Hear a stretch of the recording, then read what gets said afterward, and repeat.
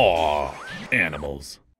Shrimper catches rare and hideous goblin shark off Florida coast. It's the stuff of nightmares. While trying to catch shrimp in the Gulf of Mexico, Captain Carl Moore and his crew accidentally caught a creature with a face only a mother could love. A so-called goblin shark. Aptly named for its incredibly grotesque features, the shark's razor-sharp teeth are attached to jaws that jut out ever so slightly, reminding us a bit of a certain well-known alien creature.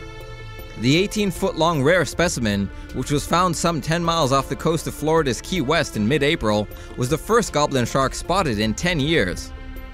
While researchers say they don't know all that much about the prehistoric-looking creature, they believe the one Captain Moore found was female. Let's just hope she didn't have time to dole out any free hugs that US authorities might not have been aware of.